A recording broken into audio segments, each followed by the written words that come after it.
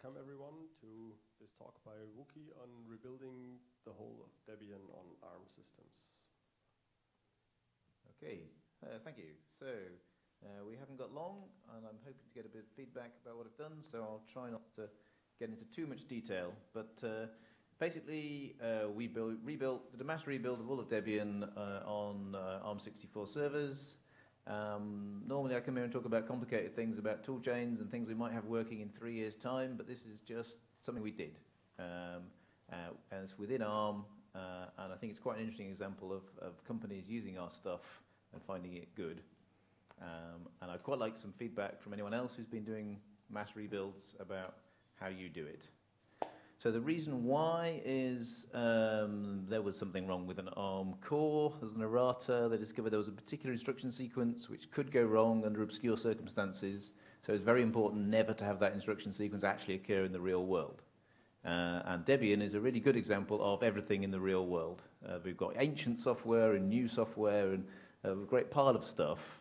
So if this instruction sequence never occurs anywhere in Debian, then that's a reasonable definition of we've managed to eliminate it. It's actually incredibly hard to tell when it'll never occur. But so they'd fixed binutils in this case to not emit this sequence, and rebuilding all of Debian and Android and some other things.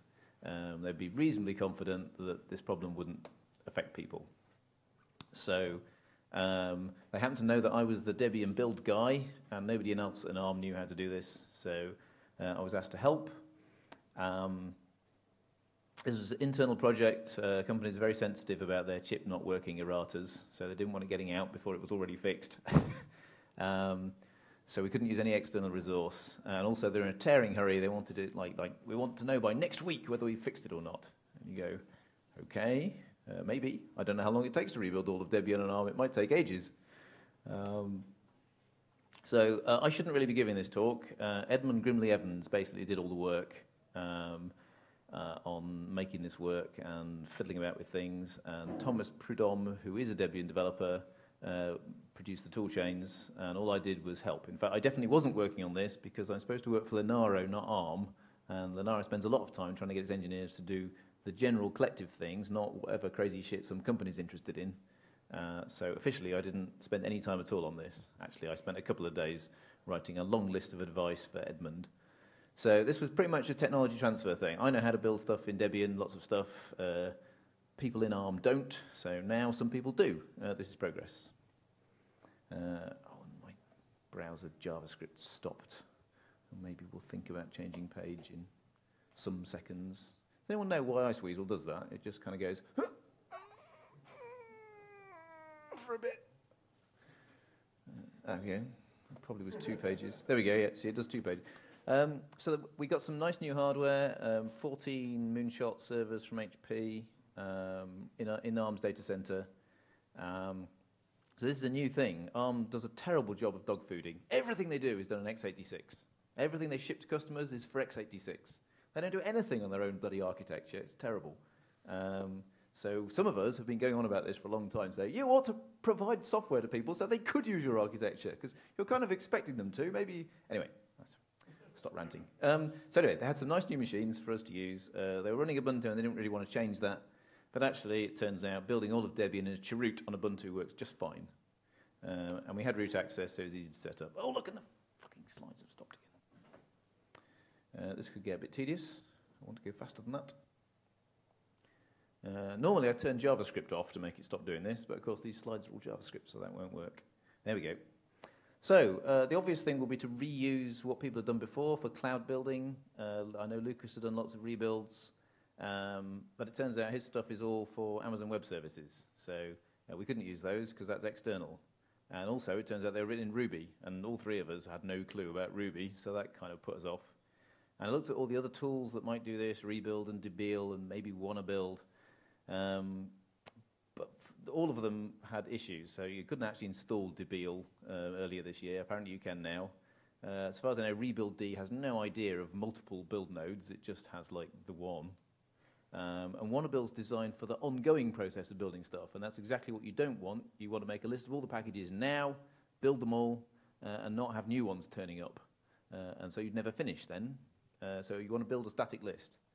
And also setting up one build is a pain in the arse, and we'd have to have email working between all the machines. And so I was looking at PyBit, because that's actually installable, and it can do multiple machines, and it's quite sensible. But in the meantime, Edmund wrote a 40-line shell script that did the job.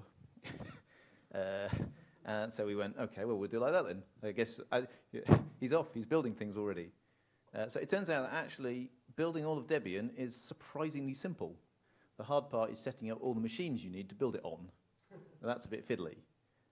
So they asked us to be in a hurry, and within about 3 days, we had actually got our first test build running, so it wasn't really very hard. So the basic design I recommended was trying to use the standard tools as much as possible. We've got lots of cool stuff in our ecosystem. S-Build will just do builds, and you don't have to do anything complicated. Use app cacher so you're not downloading dependencies over and over and over and over again. Use reprepro to make a repository. That's it, really. SSH. Shell and Perl. That was the sum total of our toolkit. Oh, and GPG. To avoid the problem of new packages, well, actually, we did all of this in Jessie, but also to avoid any issues of updates, you use a snapshot, and then you've got a fixed set of packages that isn't changing whilst you're trying to rebuild it. Put test tools. I think that's a typo. Ignore that. Yeah, so the updated toolchain, which you're testing in this case, although you could be testing an updated anything, it's not specific to toolchains, that was just this use case, goes in an overlay repository, which is always used. You just have to make sure it's got a newer version number or some pinning to make sure those packages actually get used in the build. And one of the neat things, if you think about this for a few minutes, is you have to build the longest jobs first. If you're trying to build all of Debian as fast as possible, it's no good if the last job you do takes 14 hours, because the other 13 machines have finished, and in 13 and a half hours, the last one will finish. So you do all the big, long OpenOffice and WebKit and crazy shit at the beginning, or one on each machine, and then you fill them all in with the tiny jobs at the end, so they all end together. So that maximizes your throughput over time.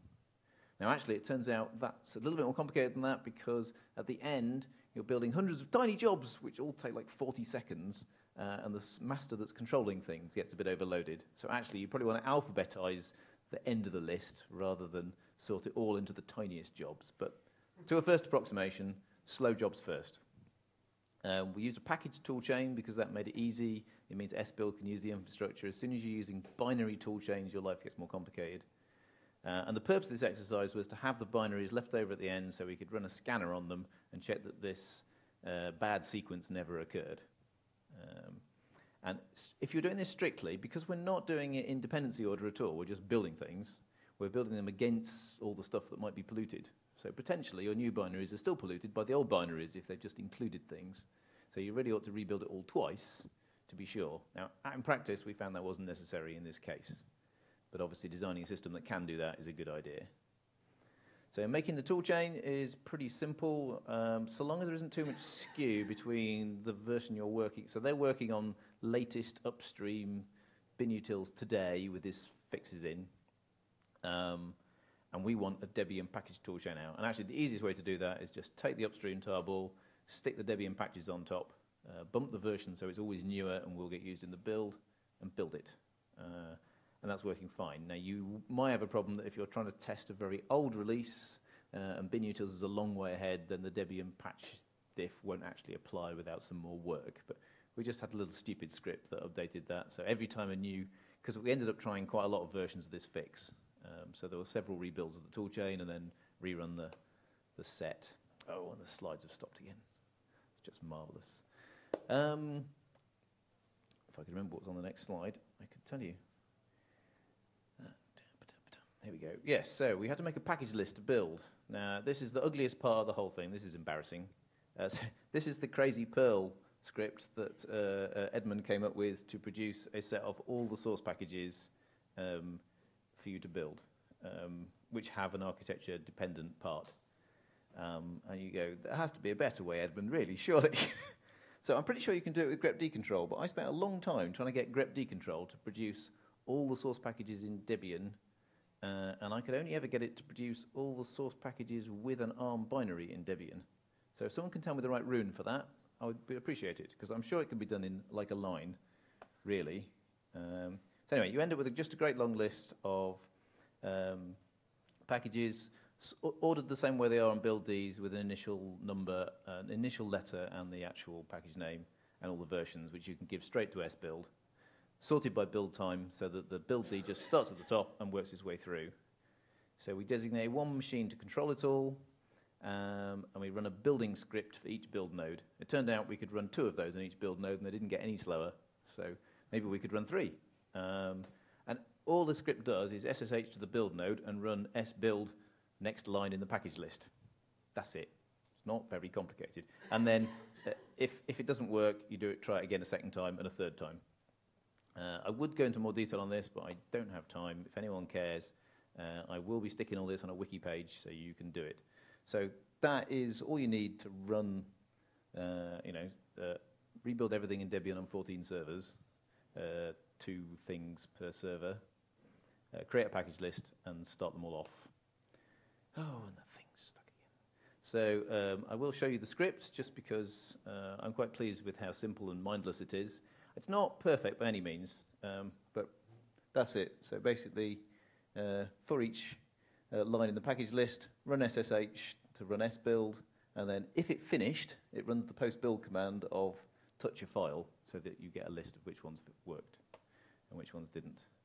We built it all in Jessie. So there's an interesting question of whether to build with -A, capital A or not. So that's building architecture all packages. So in principle, the only architecture-specific packages vary on your architecture and could possibly have this code in.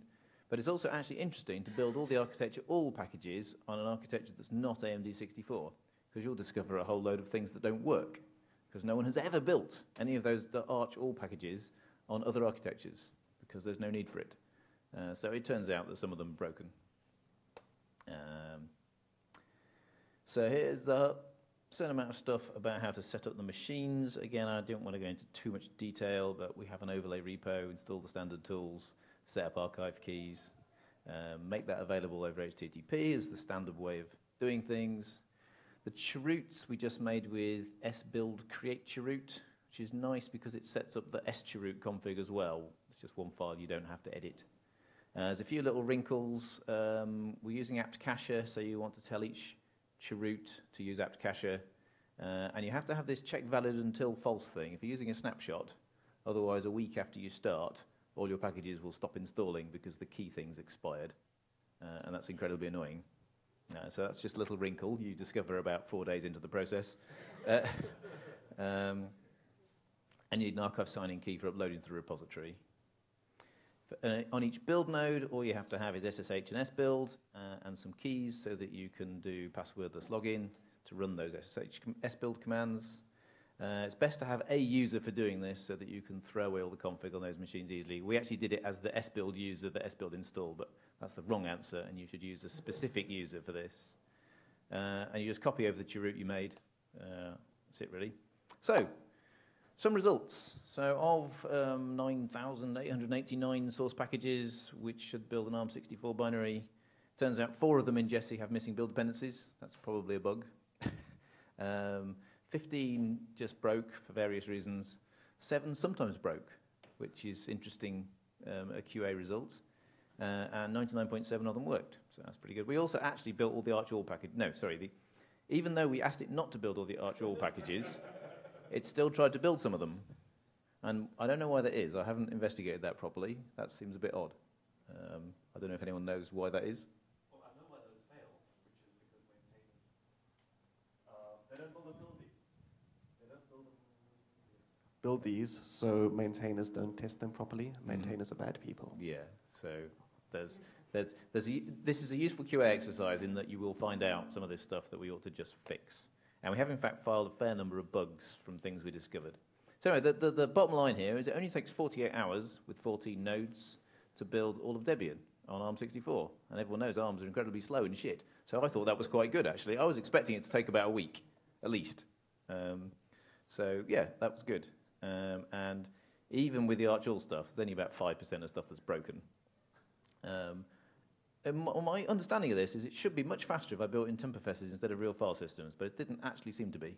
I don't know if that's because the kernel's really clever about its memory management these days. My experience these days is if you use Eat My Data, you get all the benefits that you used to get with temperfest without the pain. Okay. That's a default in some S-build setups, might be in yours. Right, possibly. An app cacher was really helpful. That does make a big difference, even with a fast network. So that's pretty much it. Oh yeah, we get to find a couple of interesting bugs. If you have two users called root, there's one package that won't build. Turns out all the ARM machines in the cluster have 0 and 1 being root. And you go, okay, that's a bit weird. But apparently that's perfectly legal, and it should work. And equally, audit tests uses UID 890 and expects it not to be a user. But we've got quite a lot of users, so that's just wrong. And some things just fail sometimes. And those are clearly bugs, and you don't find them unless you keep rebuilding stuff. You know, in the buildies, keep trying things until they've worked, and then go, okay, it works, right? But actually, there's something wrong. We did discover that -J4 is not the same as build options equals 4, because it parallelizes the make as well as so it parallelizes the Debian make file as well as the rest of your build, right? And it turns out that quite a lot of our Debian make files are not parallelizable, and there's a way of declaring it, but they don't. Right? So we really ought to put there's a make rune for do not try and parallelize this make file, it'll explode. And quite a lot of the files that should have that don't. The keygen thing in SBuild is really annoying. You don't want to run it on your server because it takes like half an hour to get enough entropy. So you generate those once and then copy them in. And there was a bug in SBuild we discovered which confused matters. So the summary of this is actually the rebuilding part of everything is trivial, right? It's a tiny shell script.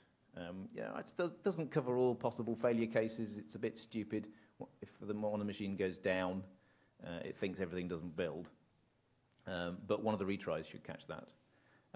But actually, the complicated part of this is creating your roots and setting up your builds with all the right keys and all that stuff, which is what the Amazon scripts do. But those scripts are no use at all if you're not on an Amazon cloud, or at least they're not much use in their current form. So we don't have a generic way of doing this. And I think quite a lot more people have enough machine resource to do this than used to be the case, right? You know, it was a big deal rebuilding all of Debian a few years ago. And now, you know, if you can get 14 boxes together, you can do it in a couple of days. I think probably quite a lot of people have access to that sort of resource. So people at ARM were terribly impressed that we could rebuild the world in, like, it took us a week from a standing start. And they got the answer, yes, your fix is fixed. You know, we got some kudos for that. They thought the tools were nice and that it wasn't an impossible thing. So, really, the next question is, does anybody else do this? What should I do with these scripts? I can put them on a wiki page. Should we perhaps do more work on this collab QA script? So at the moment it supports AWS. We could jam this incredibly primitive version in as well and say, here's the DIM version for people that like Shell and Perl and don't understand complicated systems. You know, there's quite a lot more you could do to make this easy. I wonder how much interest there is in that.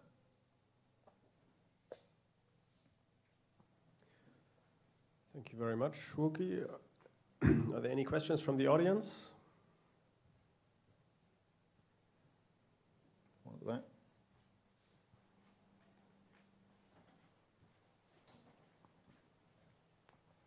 You had explicitly stated that solving the dependency chain down was not a target for your work. In this case, yes. For the general purpose of making sure a system is really bootstrappable, that would be a requirement. There have been works on that, finding the proper order for bootstrapping, which appears to be quite complicated. With the approach just rebuild with existing binaries, even if you build them twice or 3 times, I currently don't see a way to make sure that there is no more pollution from previous binaries in there, or I'm just missing something. No, I think you're right. You can think of really obscure, if something just copies something in and it keeps doing that down the chain, then yeah, no number of simple rebuilds will necessarily get rid of that copied in thing. So yeah, you're right, it's not perfect. But it very much depends on what you're testing. And I have no idea how much we actually get, you know, raw inclusion of code in other packages. You know, statically linked library pieces, I suppose, is probably the biggest risk. So yeah, you're right. It's not perfect. And yeah, there's a much harder problem doing it in actual rigorous bootstrap order, as you know. But we're also working on that. Any more for any more? Are we done? Time to stop? Right. So in the Perl team, we're rebuilding most of the things that depend on Perl, particularly the XS packages against newer versions of Perl. And we do have a simple dependency or order resolution script for that use case, and I'm aware that other people have probably done the same thing as well, but there's not a particularly good way to find these. So I think a wiki page which just listed these simple techniques would be really good. Right. And we can start to generalize things a bit. Because there are quite a lot of little wrinkles. Having done quite a lot of this building, there's a load of stuff like, oh yeah, you need to set this obscure apt variable, otherwise it'll break. And just how to get your keys in the right places. And if you haven't done this before, it will take you weeks to get all that stuff right. Whereas if somebody explains it on a wiki page, then even if you haven't got a nice script to do it in all general cases, it's fairly painless. I also wondered if anyone knows whether there's a way to have sbuild create to root automatically set up LVM snapshots, because that seems like a really nice way to do things rather than... Yeah, you mean it's got the dash make me a tarball, but it hasn't got a dash make me an LVM.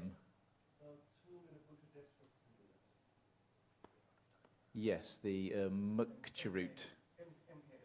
Yes, muck-sbuild. There is no reason why we have sbuild create to root and muck-sbuild, right? They just have a different set of features, and someone should really just make them both do the good things, or one of them do all the things. Okay, we have reached the allotted time.